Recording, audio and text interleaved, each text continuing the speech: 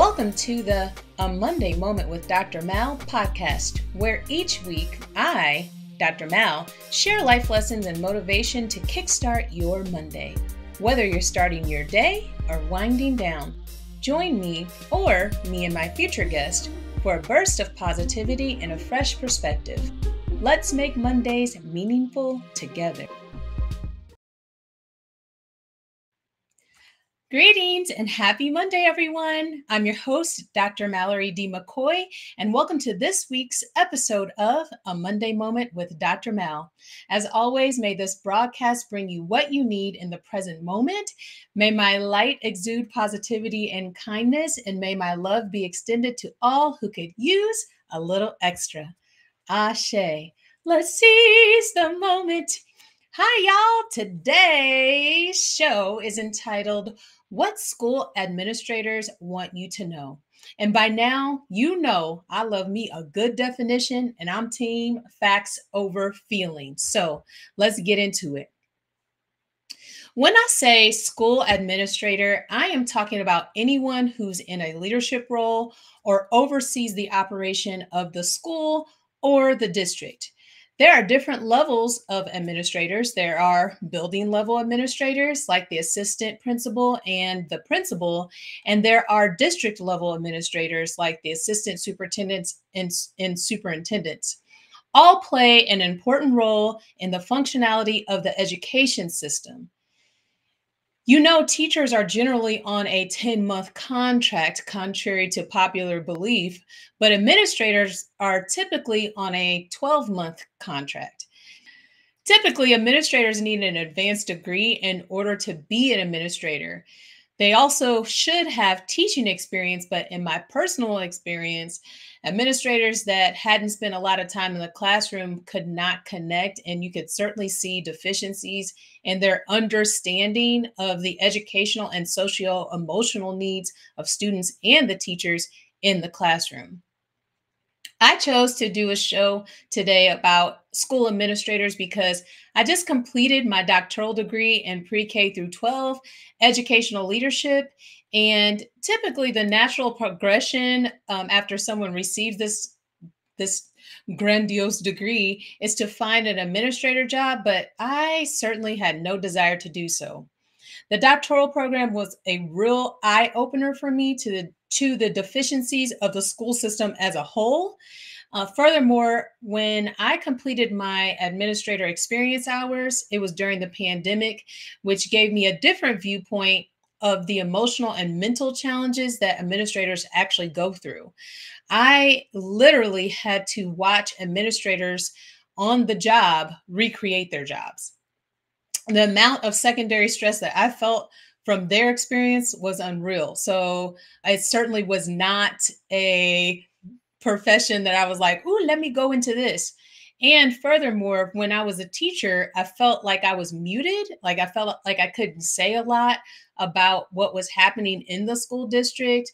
And I didn't really want to go back into that box where I couldn't say anything. And the statistics don't lie. So it's no surprise that during that time, in between 2020 and 2022, 1 in 10 public and private school principals left their job. New research also shows that half of public school principals leave their job within 3 years, citing job burnout, job dissatisfaction, and salary issues. And for those who haven't actually left the job, there's a 2022 survey that shows that they've thought about leaving their jobs since their jobs have completely become more politicized. Another factor that has greatly affected the administrator role includes school safety and threat assessment, and not just for students, but also personally for administrators. There are literally members of the community physically threatening the physical safety of administrators. And it's wild to me that this is even happening because these are the people that are in charge of the very children that you're sending to school every day. So I chose to do this show about school administrators, but I chose to also focus my energy on education for the next few shows because A, we're sending our children back to school at this time. B, education in all facets is near and dear to my heart. And see, it's just simply important.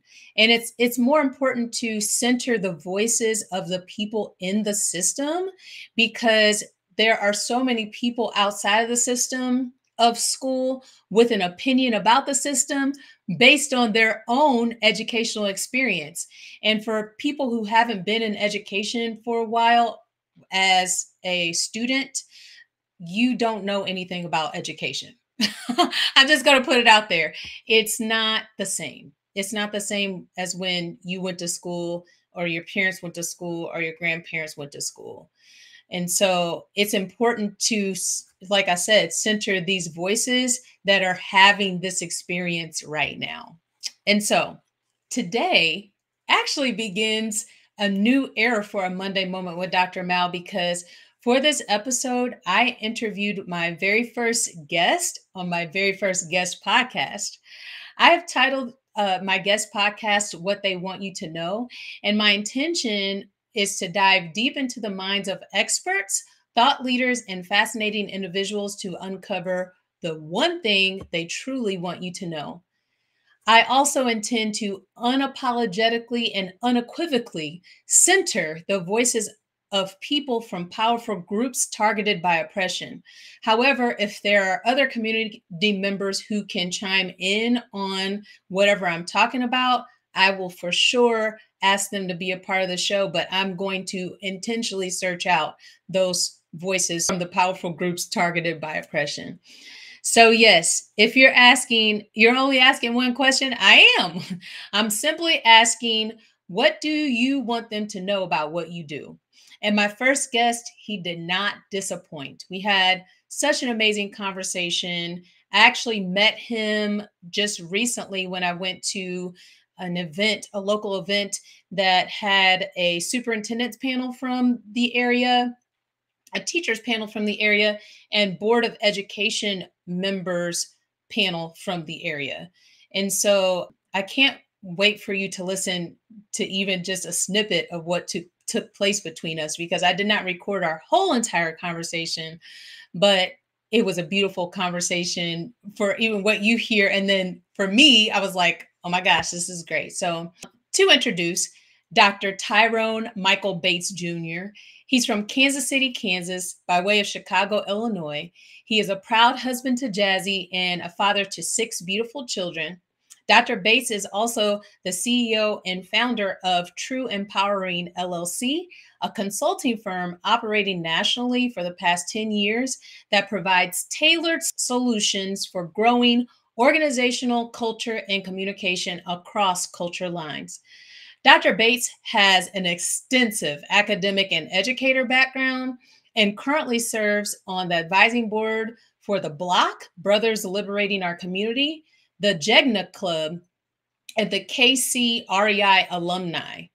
He is an active member of 24 years of his fraternity, Alpha Phi Alpha Fraternity Incorporated, where he serves as advisor for an undergraduate chapter and is a member of the educational committee.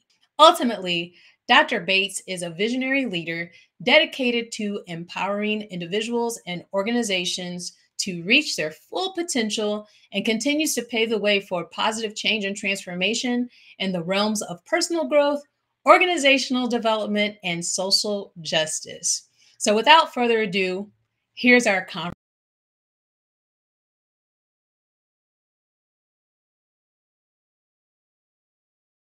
Hi, Dr. Bates. Dr. Mal, how you doing? Thanks for having me. Oh, I'm so glad that you're here, and I'm so glad to be inviting others into my space to talk about things that are important to me. So, this week's episode is called What Do School Administrators Want You to Know? And I'm really excited to talk with you today, and excited for my viewers and listeners to listen to you today, simply because you have such an extensive bio. Would you like to tell us a little bit about you? Absolutely, thank you. So originally from Chicago, Illinois, my mother brought my brother and I to Kansas City, Kansas, against our will, but it became probably the blessing that we never knew was coming our way.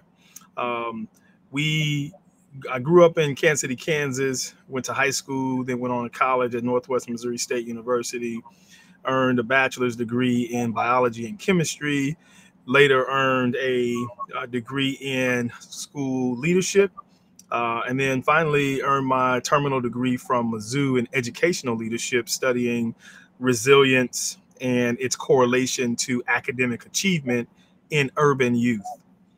I spent time as a classroom teacher teaching high school biology and chemistry.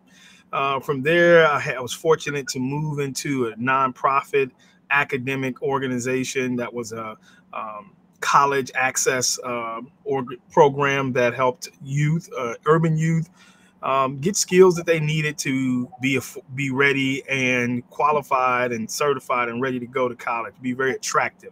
That's the word I'm looking for. Very attractive for colleges to say, yes, we want to give you all of our money. So I spent time there, and that's where I got bit by the leadership bug. It was in this space that I saw so many dynamic leaders. I saw there was opportunities for me to be put in leadership, and I started working on my terminal degree when I moved into that space. From there, I went back to the public space, the public education, PK-12 space, as a district officer. So I was in the human resource department. I was recruiting teachers. I was doing athletics. Then finally, where I spent the most time was in as the coordinator of the alternative schools. That really pushed me to look at where I can have the greatest impact. And by serving students who've been ejected from school, and I was their last hope of trying to figure out what their academic plan was going to be, because these kids were long-term suspended, maybe short-term suspended, but they needed their academic progress to continue. These were elementary students all the way up to high school students. And story after story was just heart-wrenching. Story after story of not having a network, single parents, lots of trauma unresolved. I said to myself, where can I go to interrupt this cycle sooner? Where can I go? Because I could see if they would have had this at the third grade, if they would have had that at kindergarten, if ninth grade, someone would have known this, and we could have provided some interventions there.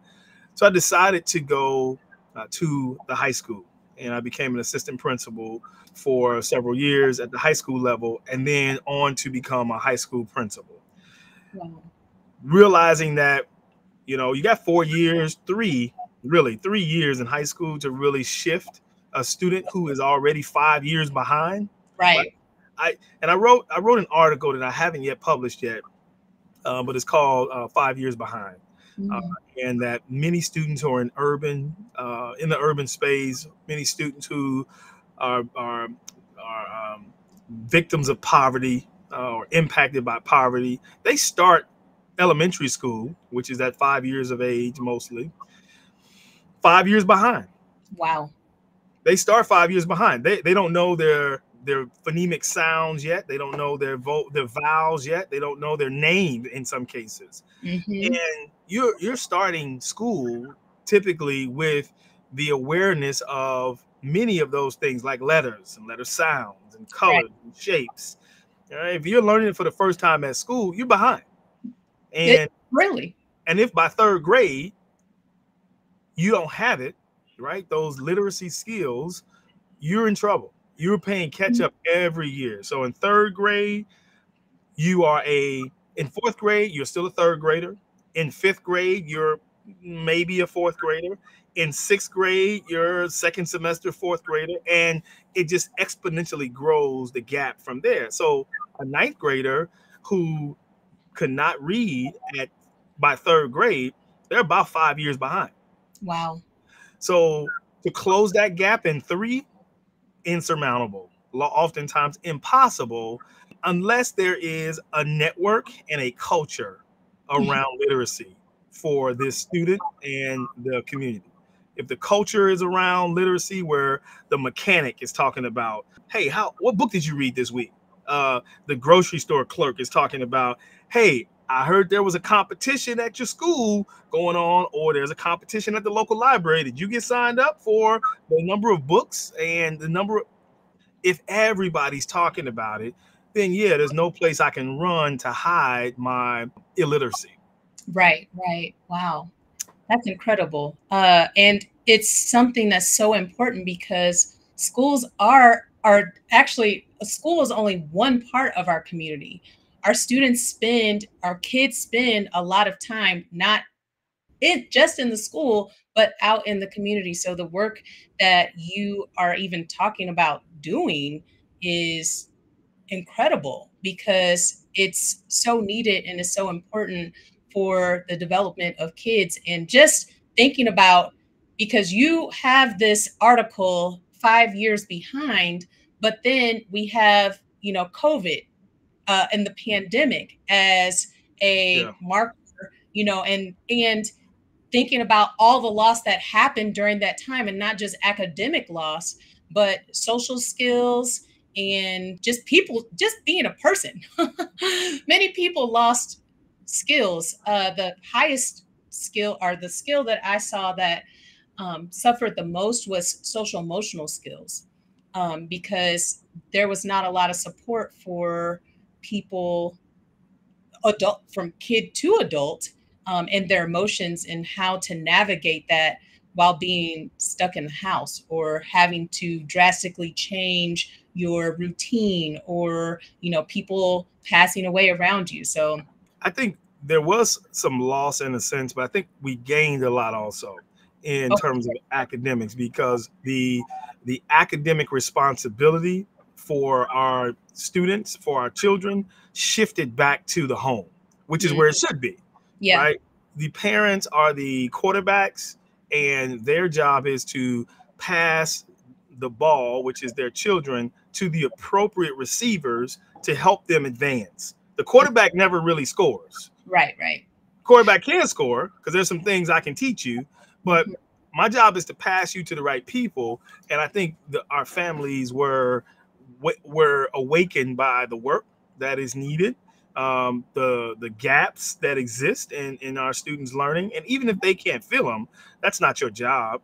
Your job is to know what the need is and figure out who to best position your child with, which is why networks are so important. We can probably get into that a little bit more, which is why I decided to go into the elementary space. So I left the high school space and went into the elementary space and spent almost 4 years at the elementary level, listening, learning, and found out that this is where the rubber hits the road.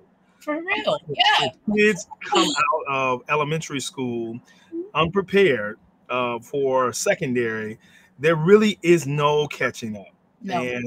And now, without a good plan, without a good network, you're in trouble. I think that the pandemic also created opportunities for us to lean into the social emotional space a little differently. Because I'll tell you this: most adults in schools don't self-regulate themselves. I can teach Yes. well. I Mhm. can teach you all the principles and practices of social emotional learning. We can talk about all that, but what kids are going to learn is what they see, Mhm. not what you tell them. That's Facts. what they're going to do. They're going to do exactly what they see you do. So if we're talking about being kind and being polite, and yet you are talking, ill about your administrator, or you're talking ill about the PE teacher because they brought the kids back late, and you're just going on and on, like, you're not modeling what you say is important about social interaction, positive, pro-social, good pro-social skills. Right. So I think that being at home, yeah, I get that kids weren't able to interact with other kids, but all they were doing was at school, in terms of social emotional learning, was practicing bad habits. Facts. Those Yeah. habits weren't interrupted, right, in a way that could help the students, because the students were just regurgitating and mimicking what they've seen. So Mm. they weren't practicing, here's a skill, let's go practice good skills because I taught it, modeled it.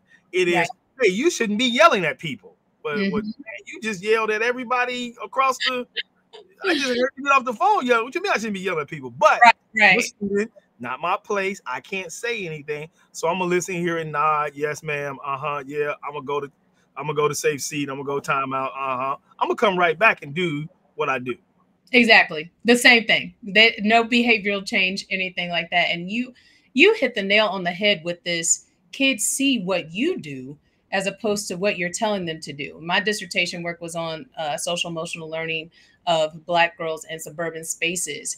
And a lot of them that took the survey weren't able to connect the social emotional jargon to like what skill they learned. Right. And so we are teaching the curriculum, but like you said, they're looking at what you do and not what you say. So, and that's very fundamental way of communication.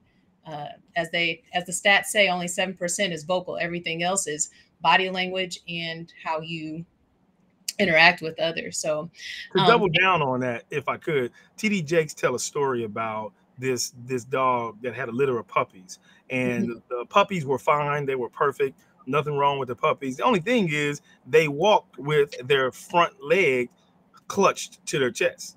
All of them walked just like that, and there was absolutely nothing wrong with them.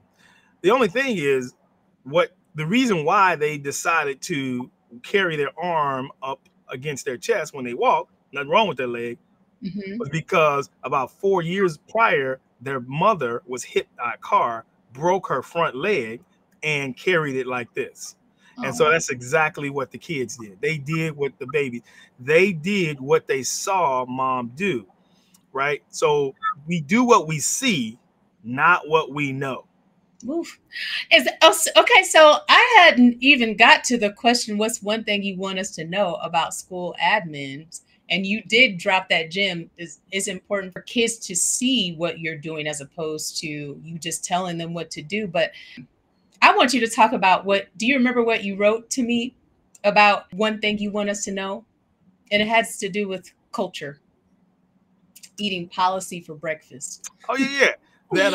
Yeah. So culture eats policy for breakfast, right? Culture and climate eats policy for breakfast. We could have the best rules and regulations, policies, best, alignment of practices. But if our culture is one that breeds frustration, that breeds poor communication, resistance to change, if our culture is chocked full of high turnover, if our culture has a lot of conflicts in it, if our culture has a bunch of inefficient processes, that is what's going to rule the space, right? And so all the policies in the world won't adjust or push back against that policy, against that culture, which is why my company exists. This is why True Empowering exists. I mean, if you think about organizations where there have been poor communication, folks who've been resistant to change, and low employee engagement, maybe high turnover, lack of vision and mission, workplace conflicts, leaders who are certified but not qualified. If you think about those spaces, that's what our team comes and helps organizations improve. We improve those spaces where organizations where those types of cultural practices exist. We help them bring their mission, vision, values, and strategic plan into alignment, right? We help them lift practices that they do repeatedly, right? Because you are what you repeatedly do. So if you don't repeat practices that help build the culture, you won't ever have the culture that you espouse. You won't have the culture that you dream about. It will be just that, a dream. And I have to ask you my next question because all my guests are going to get this question. And it's the prompt. I used to think, but now I know. So what did you used to think and now you actually know? I used to think that leadership was about me. Now I know leadership is about me. And in this way, if I don't have a good sense of myself, who I am, what grounds me, what what my values are, what frustrates me, if I don't have my conflict or childhood trauma resolved, that is going to show up vividly in my leadership, right? I cannot be a servant leader if I haven't served myself. So that's critical. I thought leadership was, once thought that leadership was about me, but in the wrong sense, not in the sense of knowing my story and being able to articulate that. How can you tell your story? My wife and I was talking about this a couple of days ago. There was somebody she had a conversation with, and they showed up maybe a couple of weeks after they met. They showed up just completely different from how they originally started to learn about each other. And I wonder what would have happened if that person could have told you what you could have expected in 2 or 3 weeks from their behavior without you having to find it out on your own. Wow. Right? It's like a shock value. Like, whoa, I didn't know this was who you are. Yeah, if I could have told you, a couple weeks ago, if I'd have done my own work, I'd have told you when we first met. Hey, look here. I don't like loud noises. I love to see people smile. I'm a hard worker. I really appreciate the way people compliment me because it helps build my self-esteem, because I grew up with if people can talk to you about who they are and why they function that way, man, then when you see me jump on a table when I taught, I used to jump on the tables and teach. My students kind of understood me, but the adults didn't, because I was with my students every day. So they knew Dr. Bates was just up there, that he's passionate, right? He's not trying to create an unsafe environment. He's not trying to threaten or try to be top-down power over us. Right. He wants to nail a point. He hopped on the table. Right. Make that point. Well, I told them ahead of time what to expect. I didn't tell my colleagues. So when the principal walks in, he sees me on the desk, he wants to talk to me after school. Hey, is there a reason why you jumping on the tables? Is there a reason why you standing on the furniture? Because we don't want kids to do that. So I don't know why you would do that. Well, hey, let me explain to you kind of the backstory. And I definitely get your point. But I don't have kids jump on tables in my classroom. So, but they know that this is who Dr. Bates is. Now, if they want to jump on something, I have to tell them, look here, I have health insurance here. I'm covered. I'm under workman's comp. You're not. Right. Exactly. So put yourself in that type of scenario. So yeah, that's what I think. I once knew, but now I know. Well, I appreciate that. And not only from the organizational culture point of view, but I think that's just, as humans, when we decide to assume a leadership role in any type of relationship dynamic, whether it be in an organization, whether it be at home, whether it be, in outside, in the most mundane type of situation, whenever we decide to assume the leadership position, then we must know the ins and outs of how we're going to lead so we can communicate that to others. And it does start with you, because if I can't tell you, a good leader delegates. And if I can't tell you what I need to delegate to you, then that means that there's a deficiency in myself. Right. And I don't know what I exactly need help with. So when I just said that, shivers went all over my body, because what you just said was not just for organizational culture, but it was for the soul. It was for the humans. So I hope that someone was able to take away some beautiful things that you've said. And I look forward to having more conversations with you about how we can utilize both of our ideas and smash them together and help our local community, and how to expand that into a bigger space. So thank you so much, Dr. Bates, for being here. And thank you for allowing me to interview you today. Well, thank you. It's great being the first. We're always used to being the first, being of a marginalized group. But I think that is just a par for the course, and I'm okay with that. Well, before I let you go on with your day, please tell my audience where they can find you and where they can learn more about your business. Absolutely. So True Empowering Consulting can be found at www.trueempowering.com. We're on all social media platforms. I say all, and then I just thought of three that we're not on, like Oh, like Snapchat. yeah. Um, we're on. You can find us on Instagram. You can find us on Twitter or X. You can find us on YouTube under True Empowering LLC. You can find us on LinkedIn under Dr. Tyrone Bates. You can find us on. There's one more platform, TikTok, under True Okay. Empowering. Okay. So we love to engage in a social conversation. If one comes up, we post a lot of content, share a lot of what we're learning, and we want to learn with people and do things with people and not for. Right? We live on the mantra of with, not for.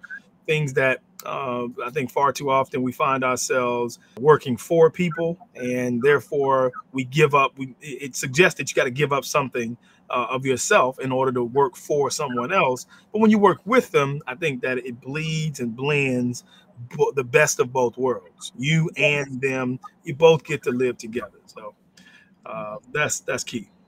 Yes. Thank you so very much. Thank you. Thank you. Thank you. No And problem. Thank you. I hope you guys check him out on his social media platforms and go to his website, trueempowering.com.